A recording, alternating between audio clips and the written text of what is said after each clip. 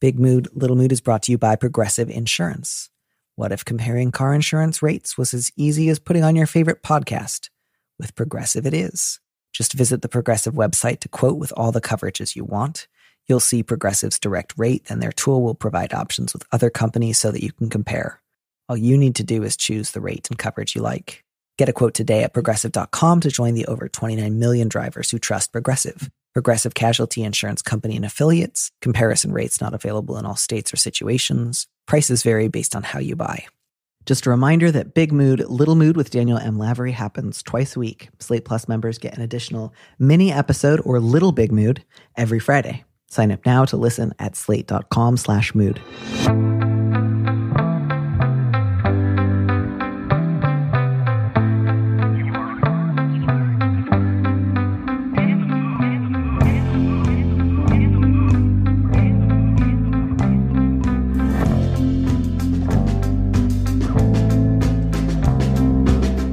And welcome back to Big Mood, Little Mood. I'm your host, Danny Lavery, and with me in the studio this week is Seth Dirlam, a career counselor at a law school and the parent of 2 kindergartners in the Bronx. Seth, welcome to the show. Thank you, Danny. I'm so pleased that you're here. I wish I could have gotten you more career or law-based questions, but I didn't. Probably better this way. And we're just going to have to roll with it. How are you? How are you doing? Are you feeling equipped to advise people today? I think I never feel equipped to advise anyone, which is exactly why I want to advise the masses. Okay, well, good. And, again, as always, people are free to ignore whatever advice we offer on the show. No one will be sent to your home to follow up later and to make sure you do the things that I tell you. So that's always, I think, a nice load off. That's a different podcast entirely. I would imagine. You'd have to have a huge budget to be following up with everybody who emailed and ensuring compliance. So I'm glad we don't do that. I'm also very excited because our first letter has one of my favorite interpersonal problems, which is a vacation with friends gone bad. Just because I think there's no end to ways a group vacation can fall apart.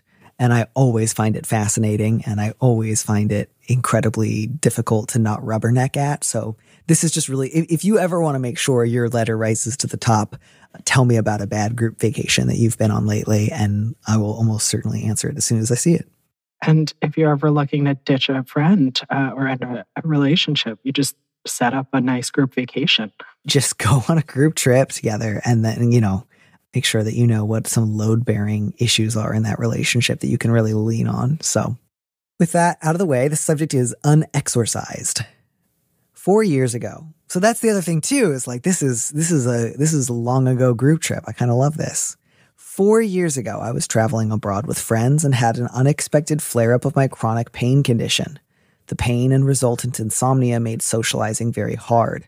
I didn't lash out, but I was subdued and often took breaks from the group. My then friend Gina, who has a bad temper, took my retreats as a personal affront. She confronted me angrily in front of our friends, including my partner, about how I was ruining the trip. She accused me of bad communication and, when I rejected her version of events, said the pain had made my memory unreliable. My partner, who's admittedly biased but also tends to tell it to me straight, has affirmed my account of the trip. The next day, Gina said she wanted to part ways for the rest of the trip, which angered me further, but I agreed was for the best. This fight and public humiliation likely contributed to keeping my pain high for months afterwards. This condition is worsened by stress. Today, Gina and I remain estranged, which is my preference. However, because 2 of my best friends are close with her, I have to see her a few times a year. It's awkward, but tolerable. I'm more troubled by the fact that my 2 friends still choose to remain tight with her.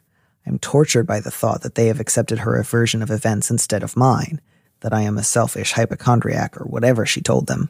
How can I learn not to resent these friends? How can I learn not to dread seeing someone who will never admit she was wrong? I found this very, charmingly relatable. I don't mean charming in the sense that this sounds fun, but one of the things that really leapt out to me in this letter was reading between the lines. My sense was that the letter writer had either said or intimated toward their friends some version of, just because Gina and I aren't friends anymore doesn't mean you have to choose sides. And probably meant it in the moment. And then every day since has been sort of unwillingly tallying in the back of their head. And I see today they didn't choose to dump her as a friend either. Interesting, you sons of bitches. Like, and I find that so relatable, that like idea of like, I know what the reasonable thing to say is, and of course I'm going to say it. And also just as, of course, in the back of my head, fuck the reasonable thing. You should hate this bitch with me because she's a jerk. And that's a very human, understandable feeling to have about friendship, I think. Yeah, absolutely. And one thing that jumped out at me was she says it's awkward but tolerable, but she's also tortured. Although actually, I don't know if this is a she. So they're tortured by this 4 years later. So it's absolutely just so something that would happen in any friend group where it's like, I told you you didn't have to choose, but you do. Mm-hmm. And to be clear, I don't think that the answer to this letter writer's problem is going to be go back and tell your friends that they need to dump Gina. I don't think that that is the way forward. But I do just want to really stress it is, I think, quite understandable. And I myself have felt this way, rightly or wrongly, reasonably or unreasonably. A lot of us do want our closest friends to share our allegiances, our antipathies, our rivalries, and our resentments, and that it is not like shocking or out of left field that you've been feeling this way. It's not an insurmountable problem. I get where it's coming from. It makes a lot of sense to me. But what they actually wrote in asking, right, is how do I get over the feelings? Which is like that classic kind of like throwaway, I just want to try to get over these feelings. But that's impossible, right? Or given time, eventually it'll probably fade. So I kind of want to know, what do you really want to happen? Do you want to have a conversation with these friends and find out if they accepted this version of events? Or do you just really want to like never, if it's only a few times a year, do you want that number of times to now be 0? And I think that might be more useful than how to get over this like situation that does sound like it was really unfair and really painful to you. Mm-hmm. Yeah, I think I'm right there with you in terms of it's not super clear to me what those several times a year are, but it does sound to me like you've just hit a pretty understandable breaking point, which is you have a former friend you had a pretty spectacular blow up with 4 years ago, and 3 or 4 meetings a year where you have to sort of like either carefully ignore one another or pretend to be friendly. That's kind of a lot. I feel like usually if I've had a friendship like end on bad terms, we don't still celebrate Christmas together or, meet up. Like that doesn't mean that I've been able to wipe someone else from the face of the earth. Just like when a friendship ends and ends badly, usually the thing people then do is really not see each other. And so I really think that maybe what you're experiencing, letter writer, is, okay, for a couple of years it was okay putting up with this, but I'm hitting a breaking point. And again, I don't think that it would be right for you to tell your other friends, I demand that you stop inviting her to these events. But whatever they are, I think you do need to share, like, it's actually not working for me anymore to do the like amicable divorce thing with Gina. And I'm not telling you that you can't. Again, just like you're not going to tell other people to do things differently. You're just going to need to make other arrangements, whatever these group events are, either scheduling your own follow-up with your friends at another time or making other plans on those days. And that might itself be difficult or inconvenient or even sometimes sad. But I think it would be a better set of problems than the problem you currently have. Right. And it would be really useful to know, again, like what these events are. Are they related to, is it work? Are these all people who work in a similar industry or live in a close enough community where they're just regularly seeing each other? Are the events something where it's only 10 of you and it's really hard to avoid her? Or is it something where there's like 20 to 30 people and you can actually kind of get lost in the crowd?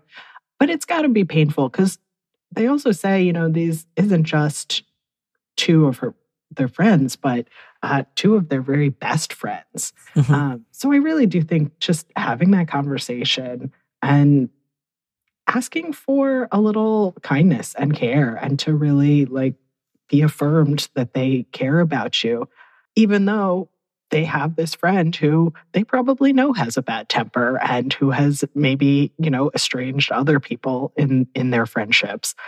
But just say, I'm feeling just still kind of sad about this. And you don't think that I'm totally making this up, do you? Yeah, I think rather than asking because I think that's a kind of loaded question to ask a friend, which is not to say that the letter writer shouldn't potentially bring that trip up, because I agree. It kind of sounds like, trying to read between the lines here, it sounds like everybody who was on that vacation, that includes the two closest friends, right? Do you think? I would think that because they say they accepted her version of events, it sounds to me like they weren't on the trip. Yeah. So then I think this is a good point of clarification. Letter writer, if these friends were on the trip with you, and part of what you're kind of realizing is an unanswered question for you, is maybe you would have liked them to have stuck up for you in that moment. If they were like there and they heard her say those things and they just kind of looked awkwardly away or didn't, come to your defense at all, maybe you want to talk with them about that. And that would be very, very understandable. And if they weren't there, maybe you want to just let them know, again, not like, let me give you a laundry list of everything Gina has ever done wrong, or I need you to like make a friendship ruling about the 5 things that she did that bothered me the most. But some kind of conversation around like, I just want to make it clear, since you and I maybe haven't talked about this because it's slightly uncomfortable. Our friendship ended when, like, on a group vacation, I had a pain flare up and was really tired and stayed in my room a lot. And she yelled at me and accused me of not communicating my pain well, and that I didn't know what I was doing. And that was really obviously painful and embarrassing. So it wasn't just like a misunderstanding. It was this really painful episode. Again, I think it is usually better not to ask or expect a friend to like denounce someone on your behalf, but you can at least say like, I just want you to understand where I'm coming from, why it's better for me not to share a room with her. And I'd really appreciate it if you let me know if you've heard something wildly different. That strikes me as a reasonable possible set of things you could say to these friends. Assuming that these are truly your best friends, hopefully you have that kind of relationship. And then, not to put too much back on the letter writer entirely, but if you're really worried about this feeling like, oh, do my friends think I'm a selfish hypochondriac? Is that only because of Gina? Or are you like just, internalizing a lot of ableism about this? And maybe it's something that you could dig deeper into with a therapist or journaling or, talking to a partner. Because a lot of times I've found that when a friend or ex-friend has said something, even if it feels so unfair, if it's hitting close to home, that's worth sort of examining. And similarly, like how are these, you say that there are these feelings of dread in having to see her. And how does that manifest? How does your body feel? What's going on in that circumstance? And maybe trying to really just address the physicality of it could help get away from these people who I care about and I know care about me. I'm worried about what they're thinking. Yeah, I think that makes a lot of sense. And really for this letter writer, I think I agree. Like, pay attention to the dread. I just really think that's a sign. It's time to stop hanging out with her a few times a year. And ideally, you will be able to communicate that with your friends and make it clear both, like, I'm not asking you guys to maintain this boundary for me anymore, but I am letting you know that, like, in the future, I'm going to make different arrangements where we don't spend time together. And I do want you to respect that. So, and then, just beyond that, obviously it is always delicate and difficult to say, to a friend, I want to know if someone else has been saying X, Y, or Z about me. Will you give it to me straight? There are a lot of people who will definitely not give it to you straight and will start like stumbling and muttering and like, I have to go. My home planet needs me. So that's, potentially, again, that doesn't mean you shouldn't bring it up or that you can't, just that sometimes otherwise like loving and clear people get a little evasive when it comes to this kind of thing. But then that also should, I think, be balanced with, if there's a part of you that wants to talk about this more with your friends, I think you absolutely have the grounds to do that. But if ultimately you feel like actually it just hurts a lot that they stay friends with her, I would encourage you also to, I would put that under the like serenity prayer category of things you cannot change, which is they might it could be any number of things, right? Like they could think she behaved badly on that vacation and don't like the way that she treated you, but also feel like she's still a friend of mine who I care about. I put this under the list of like her faults or things that she hasn't done well, but that's not the same thing as like I want to denounce her or end our friendship. And there may also be elements of they're sometimes afraid to offer important, necessary feedback, pushback, criticism because they're afraid of her bad temper too, which would probably not be their strongest character points as people, but is also, I think, human and understandable. So just to set the boundaries where you need them and to try to be reasonably open to the possibility that your friends don't necessarily think that Gina behaved well on that trip, but also care about her and want to maintain a friendship with her, which you don't have to share, but I do think you could understand. Does that, Seth, strike you as reasonable? Does that strike you as too accommodating? I want to try to balance, like, just based on this letter, I think I agree. Gina just acted like a real asshole on this trip, but I can also understand somebody else feeling like I have a friend who like treated another friend really badly and I don't like that about them, but I still care about them and want them in my life. Does that seem to you like a place where reasonable people could reasonably disagree? Or do you think this is more of a like, actually the letter writer should consider pushing their friends to be a little bit more, ethically robust or strict with Gina? What do you think? Whomst among us does not have at least one friend who we think is kind of an asshole? That's sort of being in community with people, right? Is that we know that we've all done some stuff that is not great. And we hope that people would have patience with us, when we've done those harmful things too, right? Which, no, again, I really don't want to say letter writer like, oh, it's totally like it's fine that they are still just letting her be kind of a dick over the years. But it's a very, very human and conflict avoidant. And I think that's okay. But yeah, it's okay to also let them know that you're basically done here. And thank God it is only a few times a year, because it seems like this is something that, yeah, you can make alternate plans and let them know that and let them make their own decisions. Yeah. And, I think, as you were saying, really pay attention to the dread. And so, as is often the case, I want to steer someone away from how can I not resent someone into, is there a resentment that you think would benefit from like honest conversation and redress versus not taking it so far that you feel like I'll only feel okay if I can get these friends to agree that Gina's a bad friend and that they don't want to see her anymore. So I think somewhere in between those two, it's like, I think it's okay for you to say that you're just not up for spending time with Gina anymore. Even having a conversation with them where you just kind of say like, I just really want to lay out like what was so painful about the end of our friendship. And while I don't in any way want to try to tell you who to be friends with or how to conduct your friendships with other people, I also want you to know that one way you can support me and be a good friend to me is don't invite me to stuff that Gina's going to be at. Respect the boundary that I'm setting. And ideally, you'll be able to have slightly like open or meaningful or mutually vulnerable conversations about that trip. And I guess I'll just close with, I really hope that they meet you in the middle. If you like disclose something vulnerable or share that you want to do something different and all you get back in return is you're being unreasonable, Gina's cool, why can't you just be cool, get over it, then I would really encourage you to prioritize some of your other friendships, pull back a little bit here. I hope they don't do that. I hope that they respond really well to this, but in that case, it would make a lot of sense to me if you felt like this is, again, not like I'm going to denounce you and shake the dust of your house off of my sandals and walk away forever, but that would maybe be an indicator that somebody has moved out of like best friend territory and into like friend I see a few times a year at bigger social gatherings territory. Yeah, exactly. Well, good luck with this. I'm really sorry. That sounds really, really painful.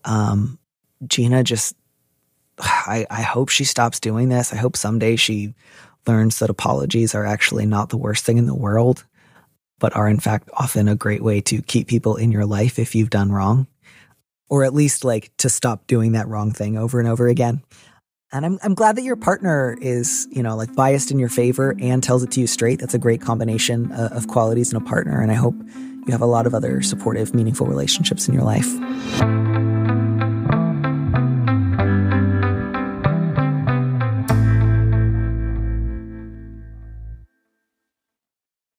Macy's is committed to supporting college access and better student outcomes. Throughout May, join Macy's in celebrating Asian American and Pacific Islander AAPI Heritage Month by supporting APIA Scholars, whose mission is to equip AAPI young adults with the resources they need to succeed in higher education and beyond. Just round up your next in-store purchase or donate online to APIA Scholars. Shop AAPI-owned products and learn more at macys.com/purpose. Hey everybody, it's Tim Heidecker. You know me, Tim and Eric, Bridesmaids, and Fantastic Four. I'd like to personally invite you to listen to Office Hours Live with me and my co-hosts, DJ Doug Pound. Hello. And Vic Berger. Howdy. Every week we bring you laughs, fun, games, and lots of other surprises. It's live. We take your Zoom calls. Music. We love having fun. Excuse me? Songs. Vic said something. Music. Songs. Music. I like having fun. I like to laugh. I like to meet people who can make me laugh. Please subscribe now. Speaking of exciting and supportive and meaningful relationships, Seth, do you want to read our next letter? Subject: not an omelet station. I'm surrounded by eggs and I don't know how to handle it.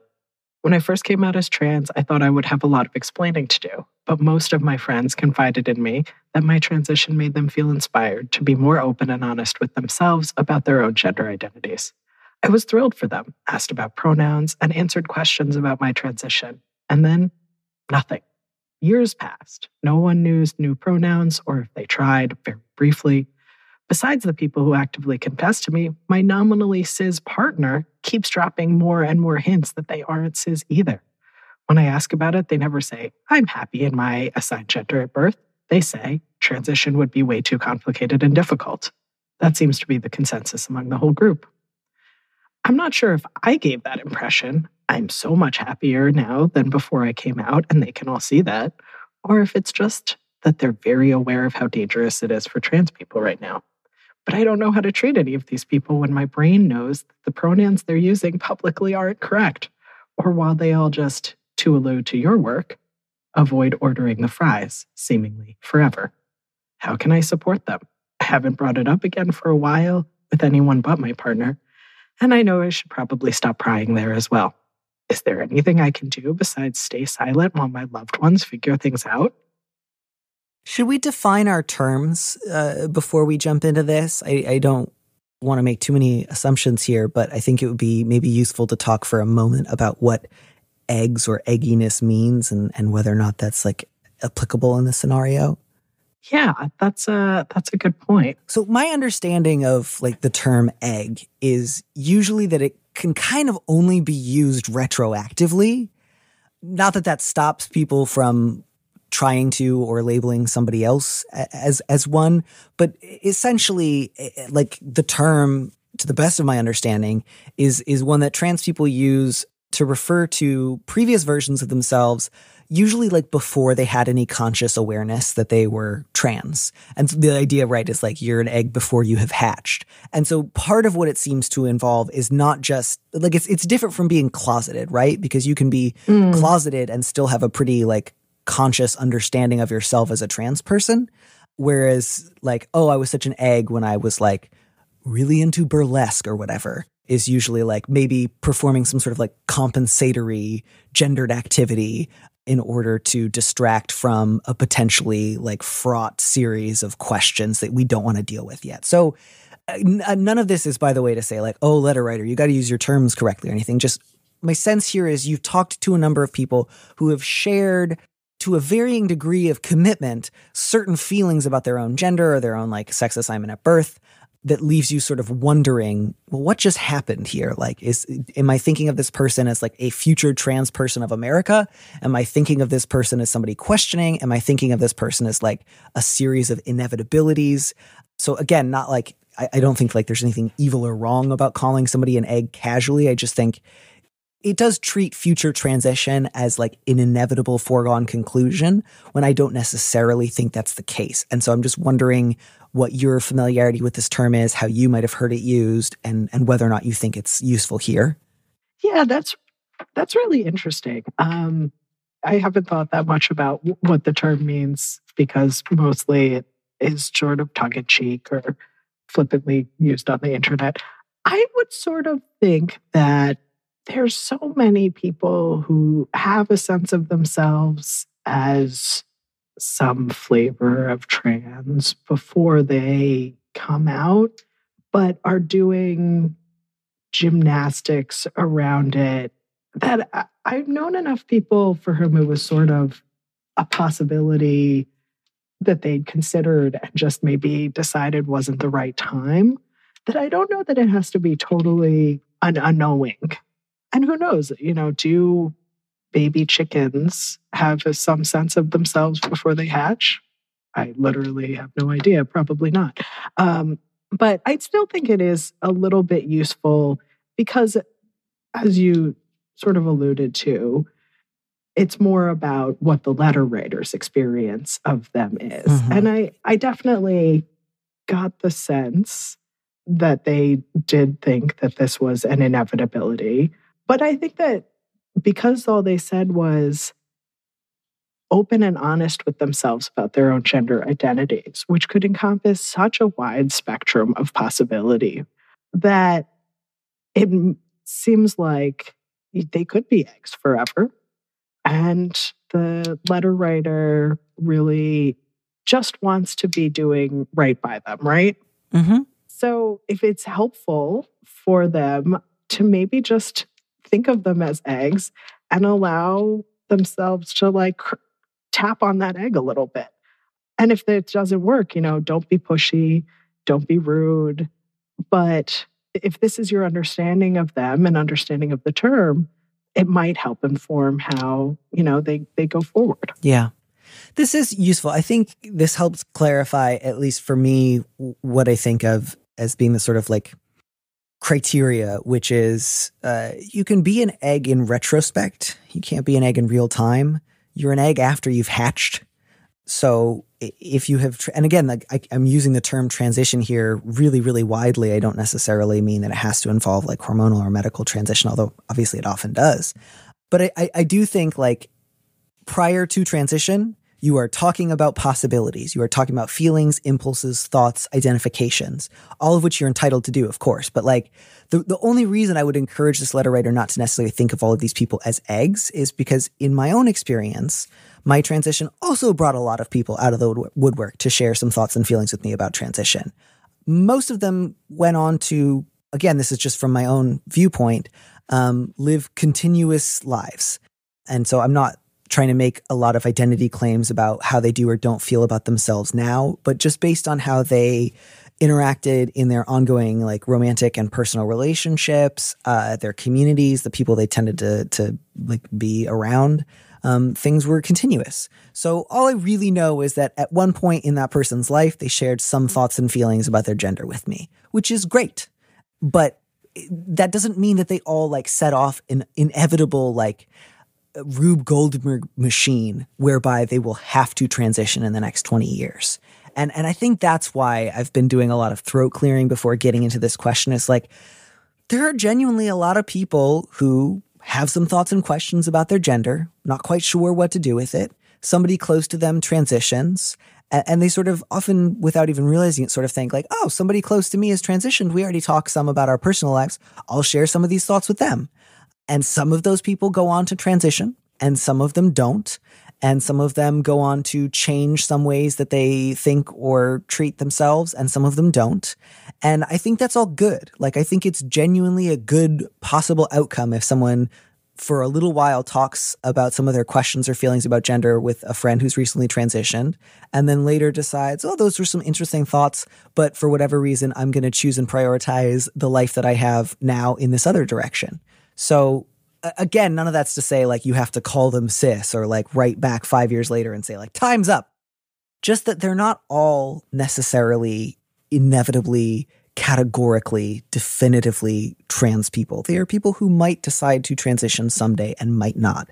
And I do think that's going to be a lot easier than thinking of, gosh, I know 8 people in the closet, and if I could just convince them that transitioning is a good idea, I can save them all like too much time in the closet or a bunch of heartache that I wish I could have been spared, so much as just like people who gave me a brief snapshot into my thoughts, their thoughts and feelings. And again, like some of this is informed by my own sense of like, I definitely thought the first couple like months after I started transitioning, wow, I know so many trans people. So many people are about to transition.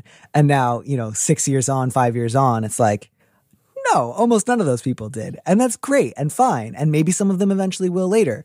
But a lot of them were just sort of like thinking out loud. Yeah. And also, I think that's a really useful reframe because it does really take, I think, a weight off the letter writer to feel like they are either misgendering their friends constantly in public, right, or keeping them somehow from doing the inevitable, or feel like I've made transition look hard, right, which I think they're worried about. Right, I failed to be inspirational enough. Right.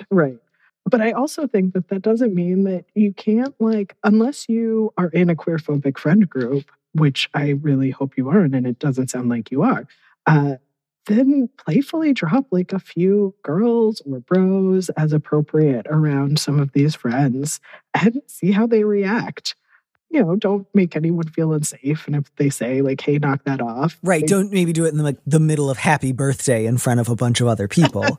Right. But if if your friends are open-minded, throw it out there and let them knock it back or not to you. And, if you are in a queer friend group, that's probably not that unusual anyway. Right? Yeah. I think to me, the thing that I want to steer the letter writer away from is feeling like you have been made like a tontine of a bunch of other people's secret trans identities, and that you've got to safeguard or shepherd them or like check back in every 6 months. And if you fail to do your job right, a trans person will languish and die inside of like a cis exoskeleton. And I think that's I think that would at best lead to a bunch of confusion and resentment for you.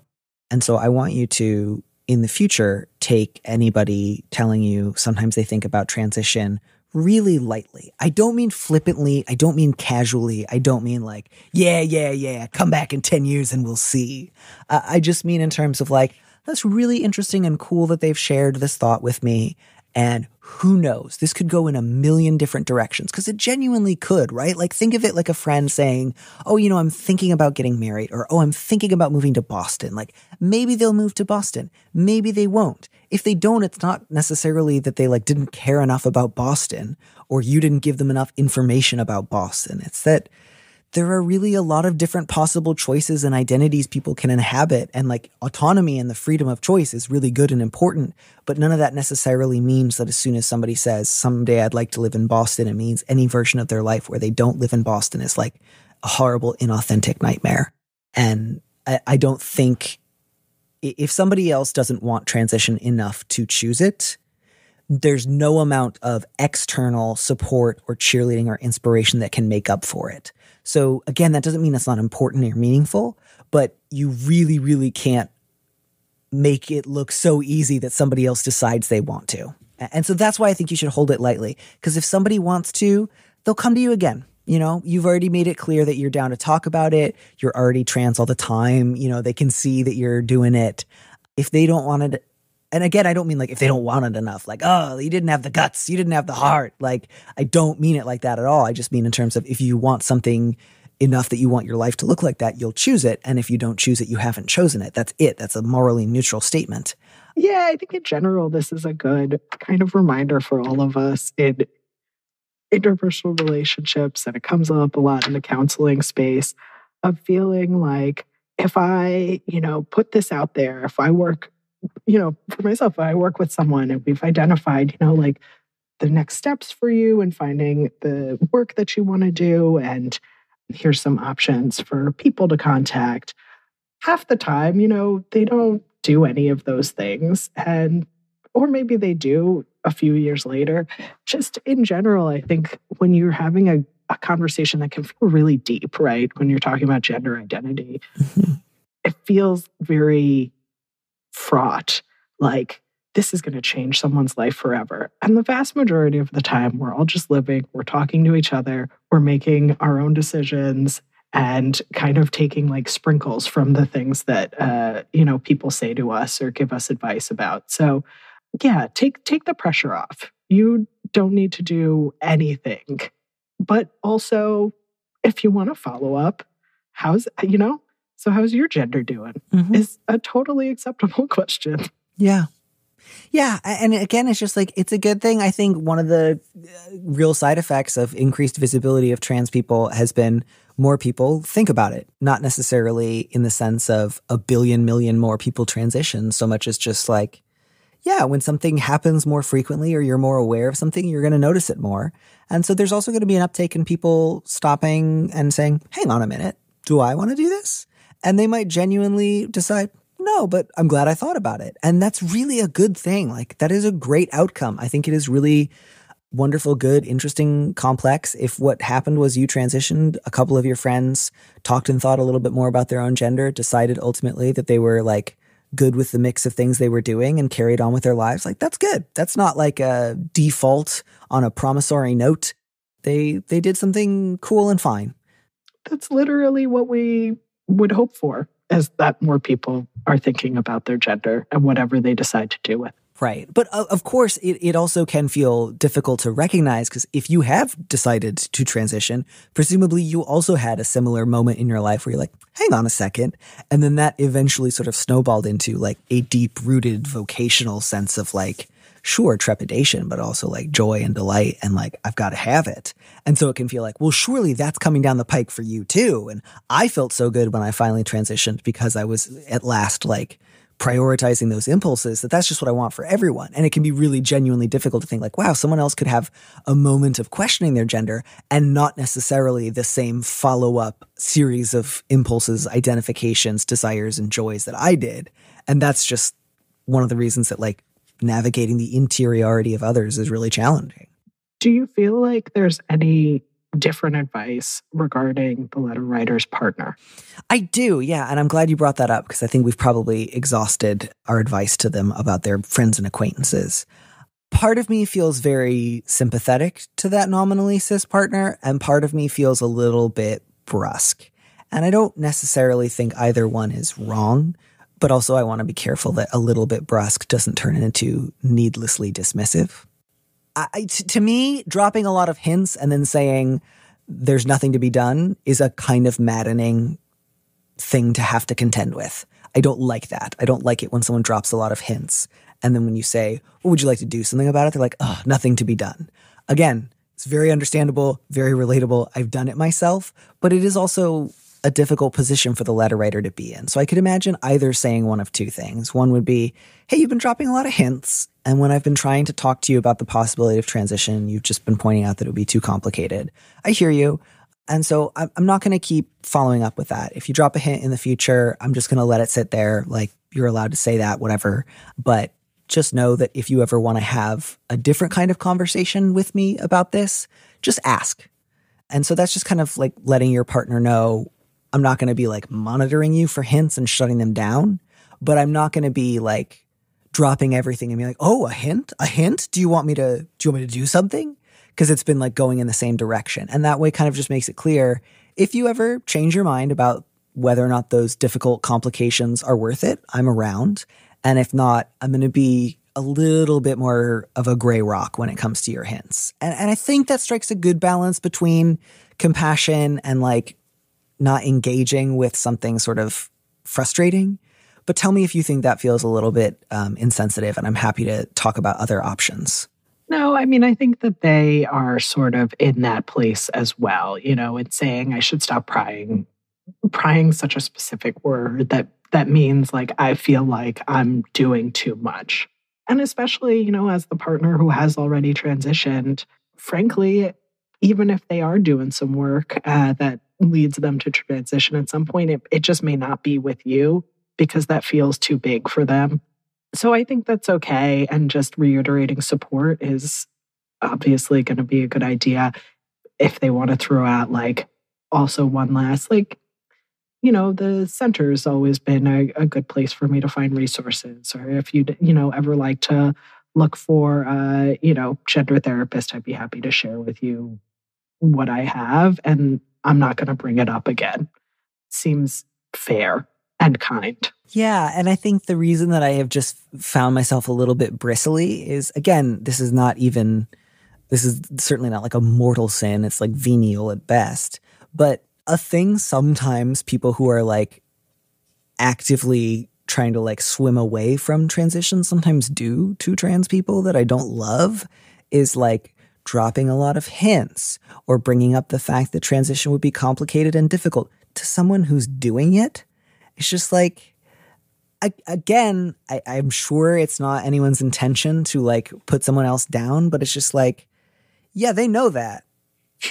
You know, like I would really bristle if somebody in my life was saying repeatedly to me, like, oh, I wish I could transition. And then I was like, oh, did you say something about transitioning? They're like, no, it's difficult and awful. I'd just be like, all right, don't do it. Like, to me, that's the thing that would get my goat a little bit is like, then don't do it.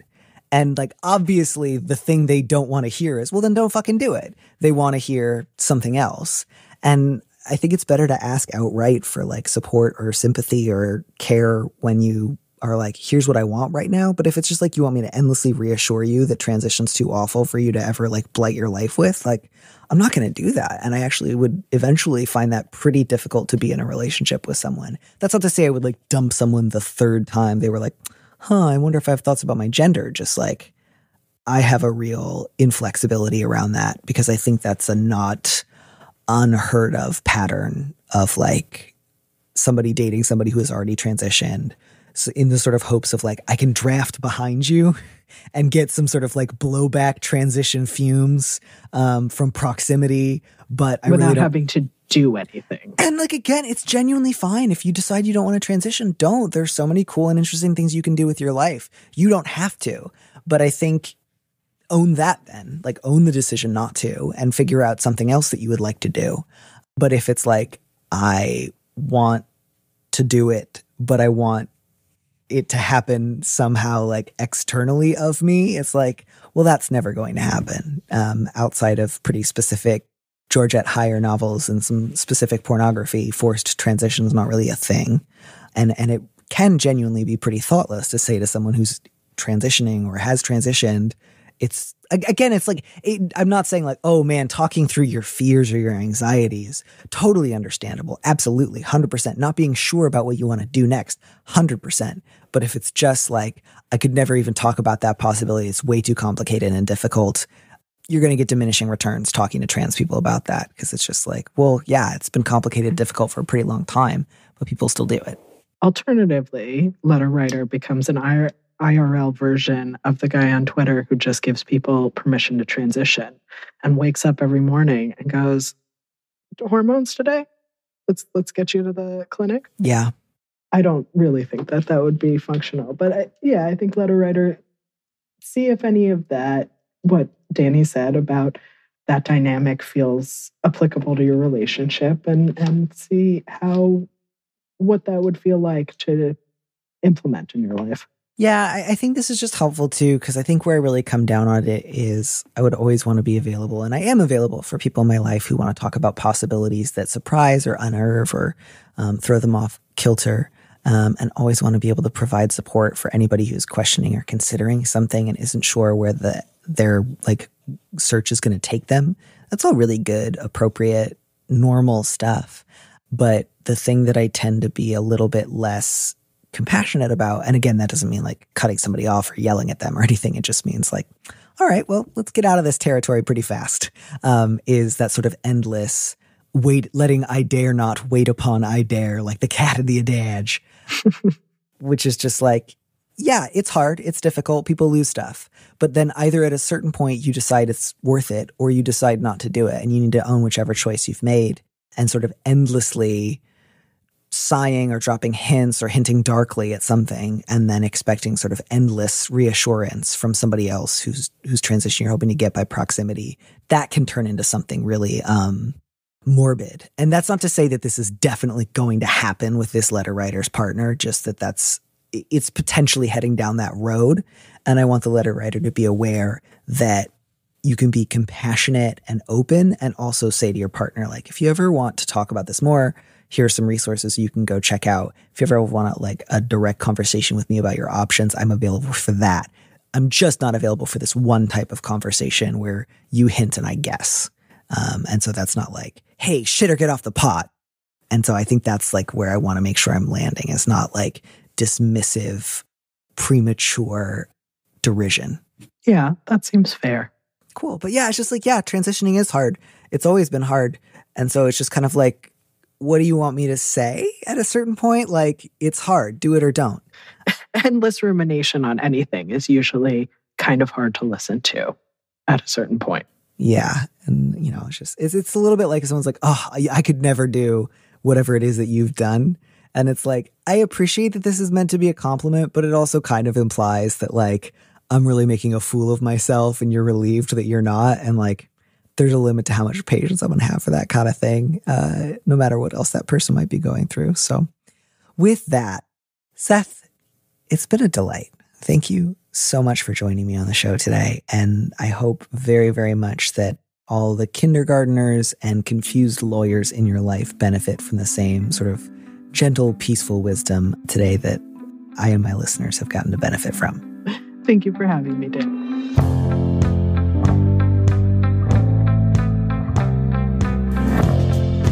Thanks for joining us on Big Mood, Little Mood with me, Danny Lavery.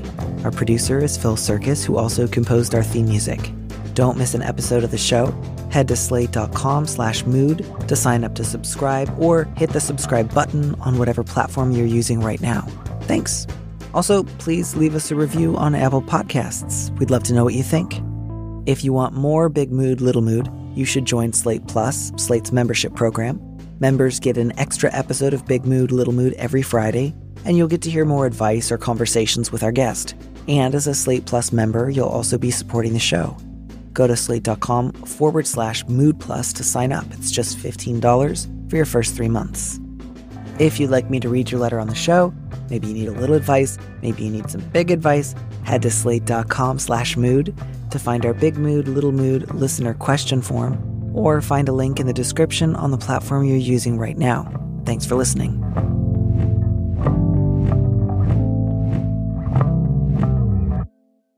And here's a preview of our Slate Plus episode coming this Friday. Man, this letter has everything.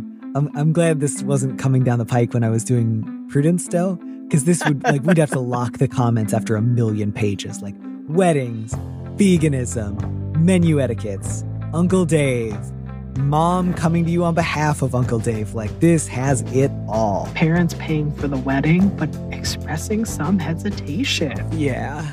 To listen to the rest of that conversation, join Slate Plus now at slate.com/mood.